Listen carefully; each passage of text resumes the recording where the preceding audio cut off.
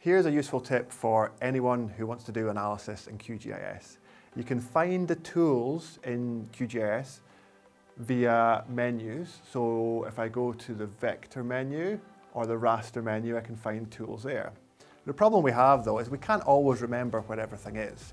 So a really handy thing in QGIS is this little button up here. That's going to open up the Processing Toolbox. And what you can do is you can use that as a search box. So for example, if I typed in buffer here, it's going to find the buffer tool, or dissolve, or any of the other tools that are available to you.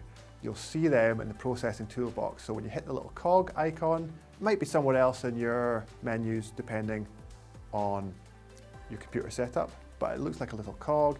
You hit that button, opens up the Processing Toolbox, and then you can search for tools. So use that as an easy way to find the tools you're looking for in QGIS.